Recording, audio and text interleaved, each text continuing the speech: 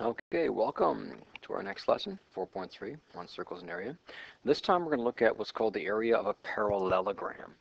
And in this lesson, students are going to review the basic shapes of polygons and how to calculate the area of a rectangle. And then you're going to use that to create a parallelogram, and we're going to convert that parallelogram into a rectangle so you can see that a parallelogram actually is the same as a rectangle. And it's just kind of squished over a little bit, and you can create one from it. And it'll help you to understand what the actual formula is that we're going to be working with. And then, of course, we'll actually calculate the area of a parallelogram to begin with. So what you're going to need is scissors and a paper with a grid on it. So if you don't have the grid, it should look something like this here. Okay, so we're going to be taking and using this. So if you don't have one, get one. If you graph paper will work, but it's got to be fairly large so that you can actually use the lines that you're going to use and cut them out and everything. Okay. Now I think in your lesson units, I actually had one given to you. I had one that you could use.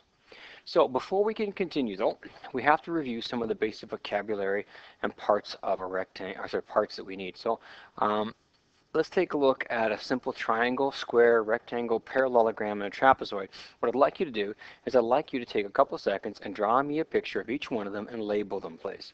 So pause the recording and then draw me one of each of these. Okay, the simplest one obviously is the triangle. You should have no difficulty. It could be a right triangle, whatever you wish. This is what a triangle is.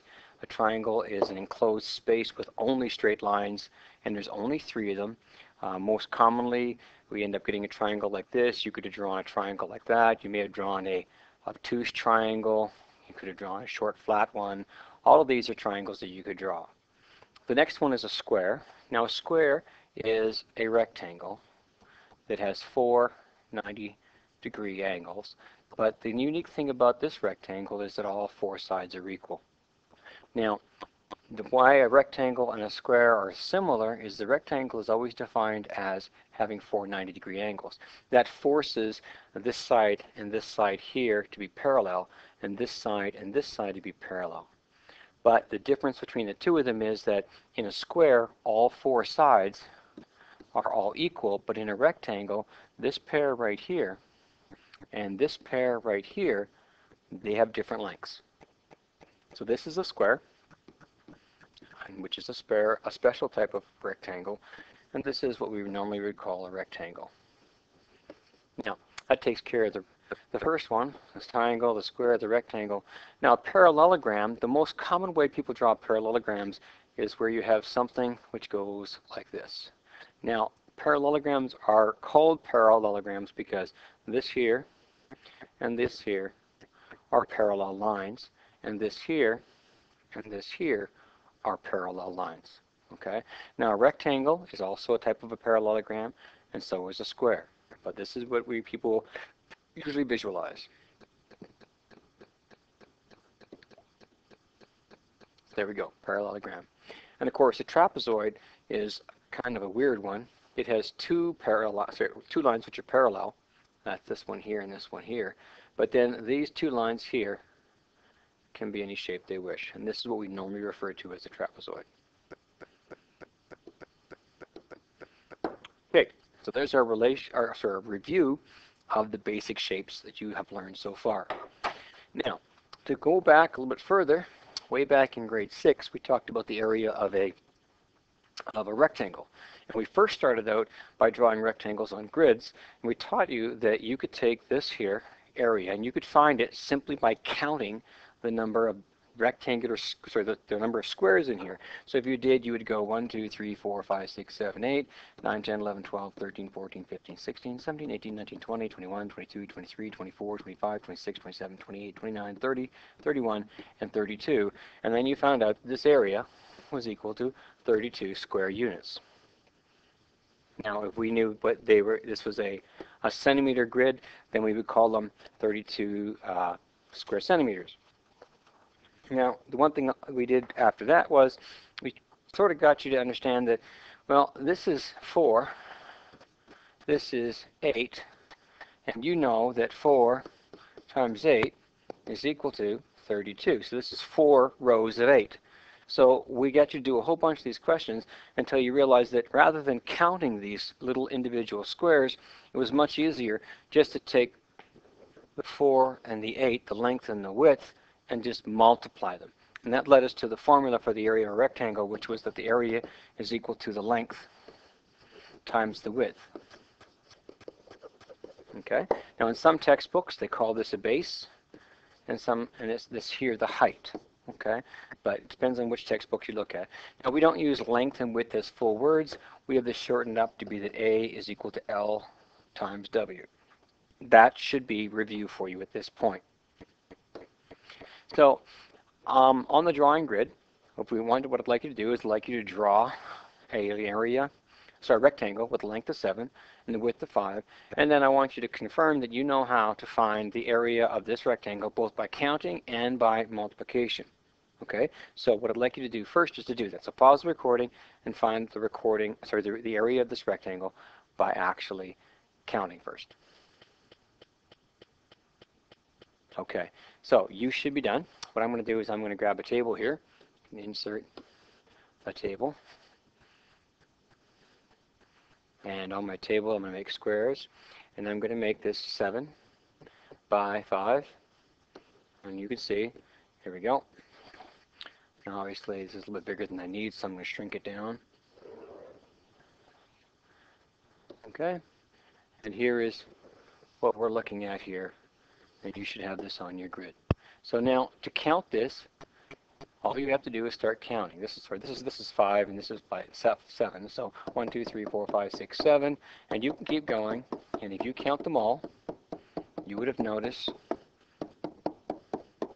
that there are 35 squares. That means that we have 35 square units here. Okay? So now that you know how to get it by counting, how do we do multiplying? Well, we do it by multiplying the length by the width.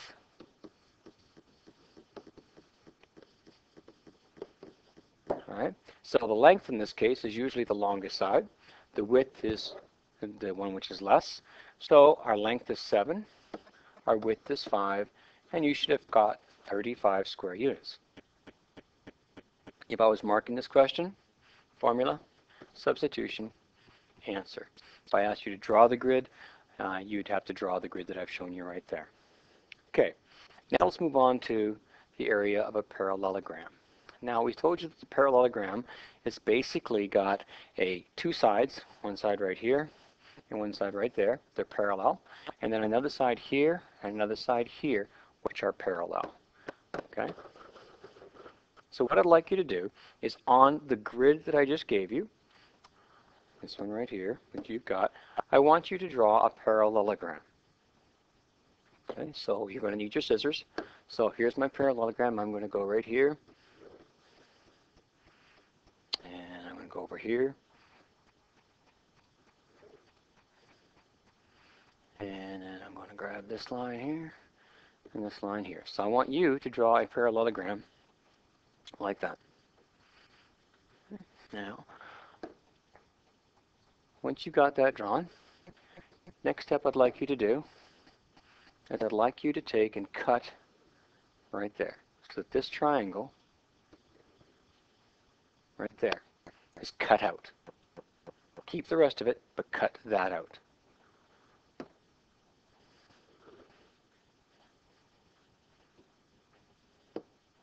Okay? Now, once you have that cut out, what I'd like you to do is move it over to here. And you should have noticed something. This is what you have left right here. I'll grab this. I'll put it in blue. This is what you have left. A line here, a line here. This is the paper that you have left over. And this here is the triangle that you moved. Now take a look at the shape that you have there. I have neither added nor taken anything away from it. What I have now, though, is I have a distance from here to here, which is, mine, 1, 2, 3. I have a distance from there to there, which is 1, 2, 3, 4. So the area of this rectangle is 4 times 3. That's equal to 12. Okay? Now it doesn't matter whether this triangle is here or whether it's over here, if it's attached, it's still 12. So what you can tell from this is that a parallelogram, if you notice right here, look at this, this is still from here to here, it's 4 still, isn't it? So this base part right here is 4. The height right there is still 3. So the 3 and the 4 don't change. It doesn't matter whether the triangle is here or whether it's over here. I haven't added anything to it. So the area is identical. So when I look at this and I want to find the area of a parallelogram, what I need to do is I need to find out what this base is here, from here to here. And I need to know how tall it is, right here. And I have my base and my height. And I just have to multiply them. So going back to your notes for a second. Okay, you can see that I took the pair of scissors and we cut out this section right there. And we glued it, taped it, attached it to right here. And that's on the second piece of paper here. Okay, you see my instructions.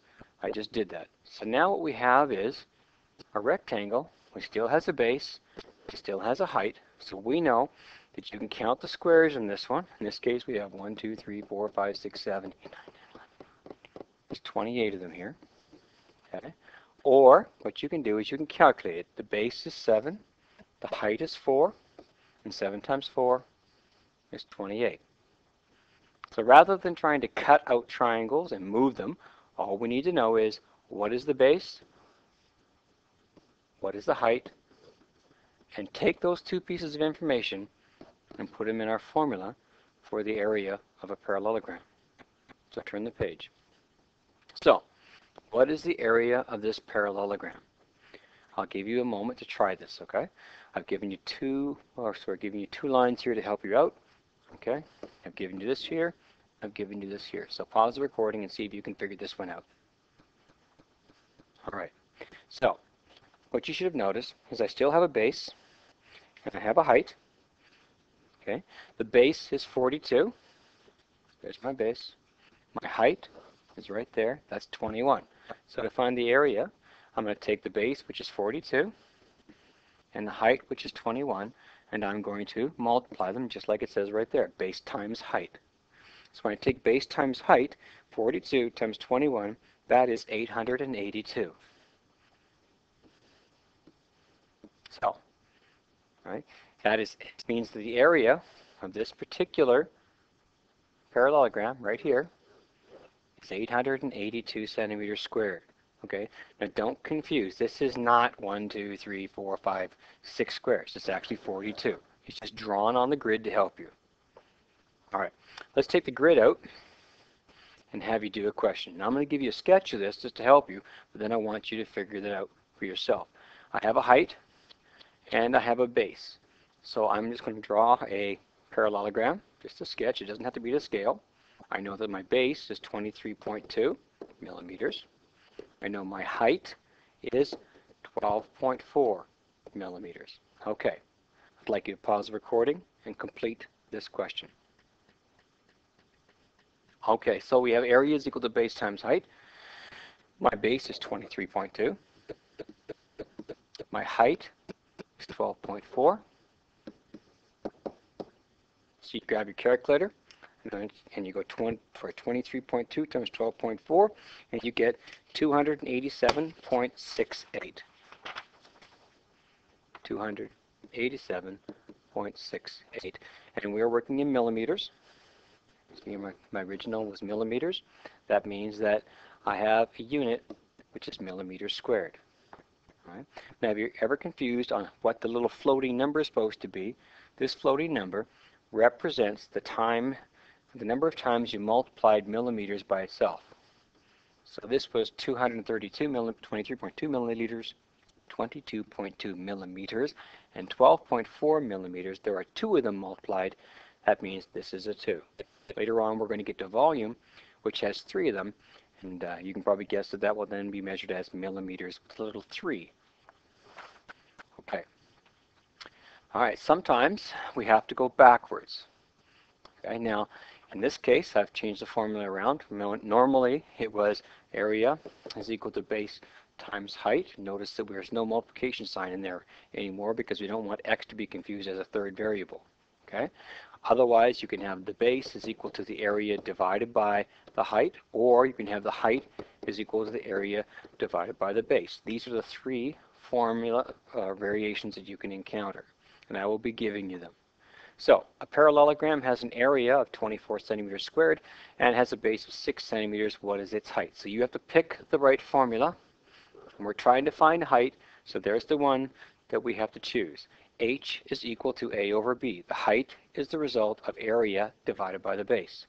Go back to the question, and I want you to try to solve this question. So I will actually pause the video and do this question and come back in a second when you're done. Okay, so we had to put in area over base. The area was 24. It says right here the area is 24, and that's over the base. And the base is right there, 6 centimeters. That's over 6. And of course, 24 divided by 6 is 4. So that means that in this case, the height is 4 centimeters. All right. Now, I'd like you to try this one right here. If a parallelogram has an area of 30 centimeters squared and a height of 5, what is its base? I'd like you to solve that question. So pause the recording and do that. Okay. Base is going to be the result of the area divided by the height. I'm trying to find the base. I get that from the question. It says, what is the base? That's my unknown. I'm given the area right here, 30 centimeters. I'm given the height, 5 centimeters. So I put my 30 centimeters squared right here, and I put my 5 underneath it. 30 is the area, and h is 5. 30 divided by 5 is 6 centimeters, so the base of this parallelogram is 6 centimeters. Now every one of these questions is doing a variation of these two, so keep these notes close by, because every time you're asked a question, you should be able to go back to these notes and find out exactly what you need to do. So have at the assignment. We'll see you in the next lesson.